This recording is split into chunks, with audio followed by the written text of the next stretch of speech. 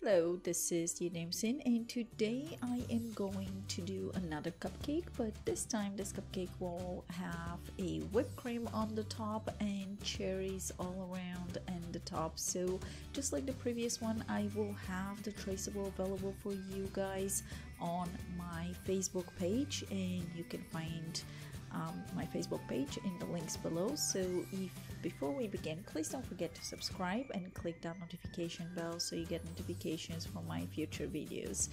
And our cupcake is very simple shapes. So for the bottom part, the cup of the cake, we have a trapezoid, and then on the top we're gonna have an oval.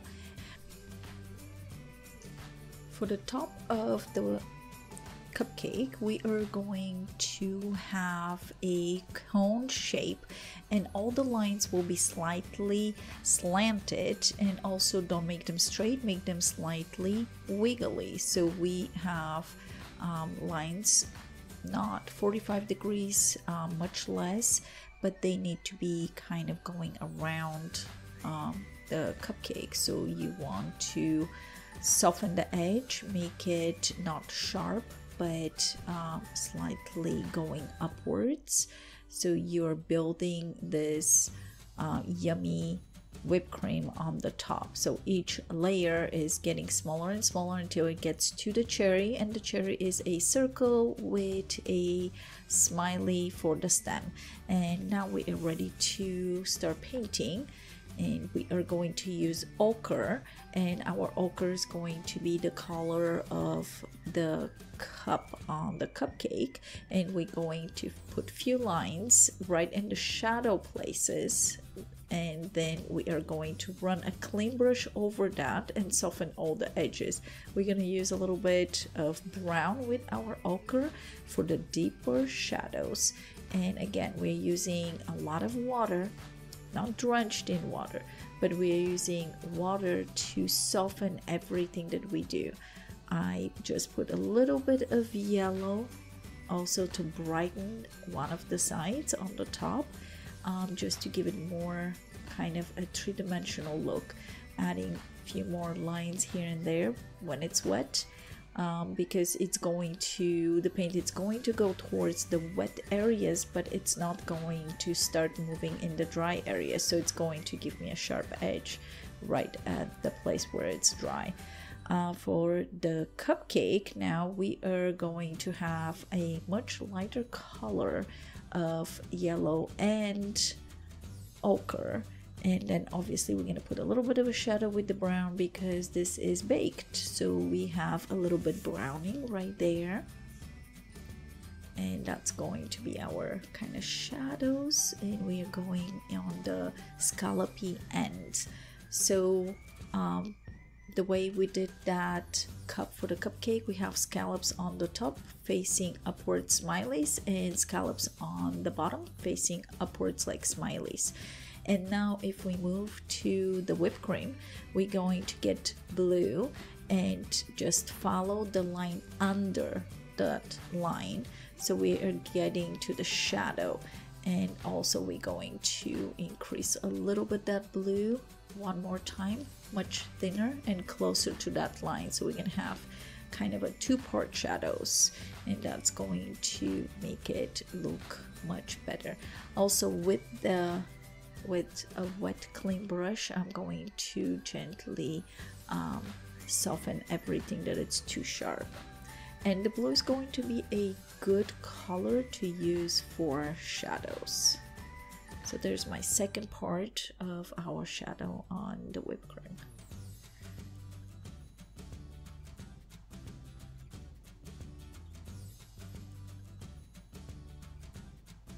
Just adding a little bit of color right there. You don't have to, you can leave it absolutely white because that will pop out when we put the background on our cupcake. So you can leave that part white. You don't have to do what I just did. You can keep it cleaner. Brown, black, and ochre. I am increasing the lines and the shadows on certain place. but you can see that I'm staying very transparent, so my colors are diluted with a lot of water.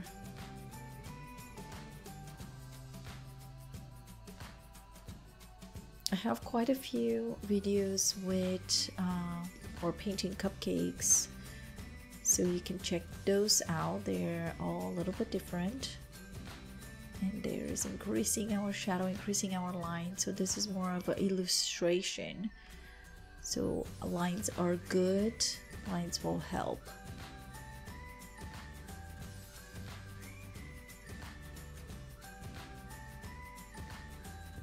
Choose one of your sides to have the shadow, and this is where you want to put a little bit more color, a little bit darker color, deeper hue.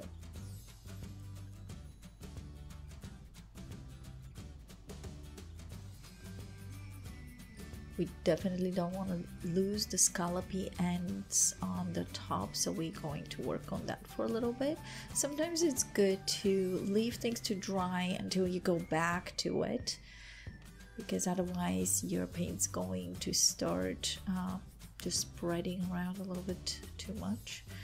Adding a shadow on the bottom when you paint is very important, because you are going to ground the element. You're going to make this element sit on a surface, not float in the air. So we're going to do that to our cupcake, also to our cherries.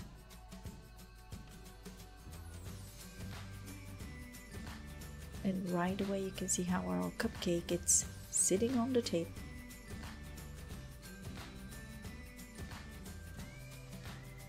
So I'm adding a much more color close to the element, and then with a wet brush and clean, I'm spreading it around. So I'm softening that edge. So let's go to the cherries. The cherries will be very easy. Choose your light, where the light is coming. So obviously you already know, because you start painting the cupcake, I hope so. So the light, it's going to be 1 o'clock. That means our cherry at 8 o'clock, the opposite corner, will be much darker. And this is why you should wait until the element dries, the previous element that you painted, so your paint is not gonna move away from you, or your paint, yeah, it's not gonna run away. So I'm doing the cherries. Every cherry is a little bit different. You don't have to do it all the same. You experiment and see what talks to you and what makes more sense to you. So every artist can do a little bit different techniques on their painting.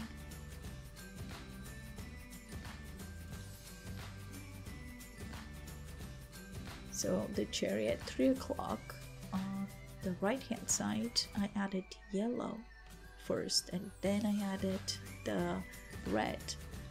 The one that is at 8 o'clock on the bottom, I added the red first and then the yellow. So I am doing kind of the same thing, but in 2 different ways. So increasing the color, increasing the shadow, and also the shadow for our red will be purple. So we're gonna go there in a little bit.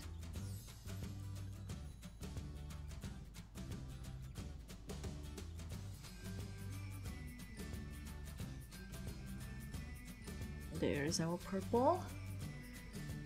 Or actually that will be our, yeah, so you can use purple or green and purple for the stem also.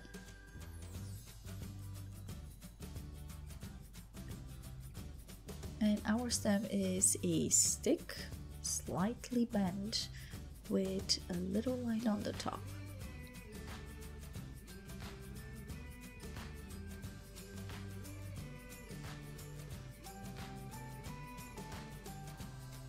And this is a perfect time for me to go back and add a little bit more shadows, a little bit more definition.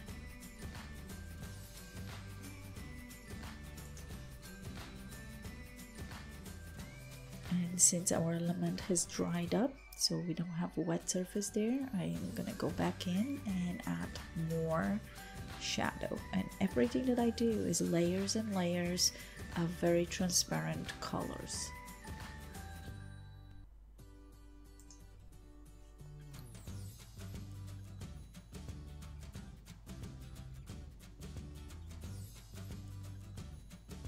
That was a little cleanup right there. Took a little bit of the water away and lifting up the color. So I wasn't happy with this, so I wanted to lift part of the color and play around a little bit more. So we're gonna add a little bit of ochre and yellow, so it's kind of like an orangey brownish color in a way. So I'm doing the same thing here. I'm lifting some of the color. It merged a little bit too much. So if you add a little bit too much color somewhere, that's the way to remove it. You want to have a clean brush, you lift it, and then clean the brush again, and you try to lift it one more time.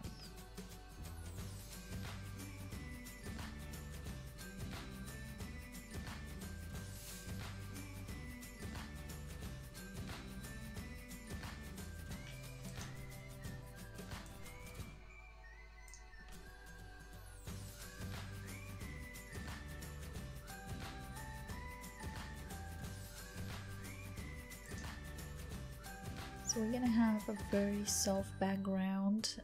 Like you see, I added a lot of water and I'm just dropping a few colors. The colors I'm choosing, it is part of the cupcake. So I am getting the shadow, which is on the opposite side where I'm putting the blue. So the shadow on the whipped cream is on the left hand side and I'm putting the blue on the right hand side.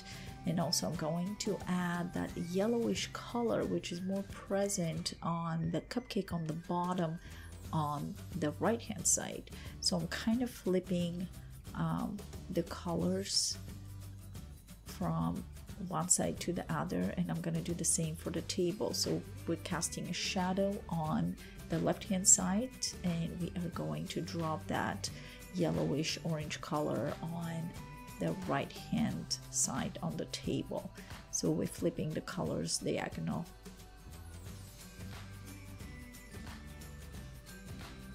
And when the colors are wet, when we have a wet surface and dropping colors in, the color will start mixing beautifully and create really fun little bursts.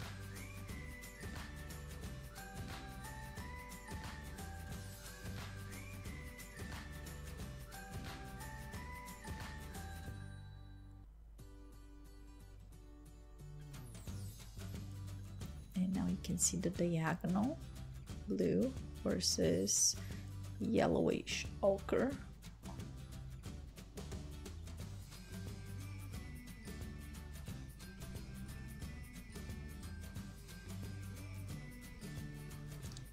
Gonna make a little bit deeper shadow on the cherries.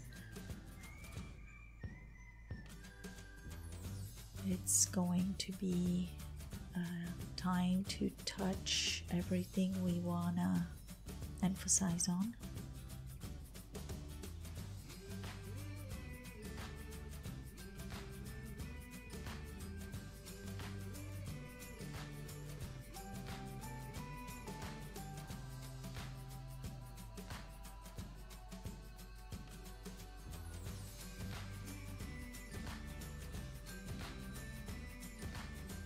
And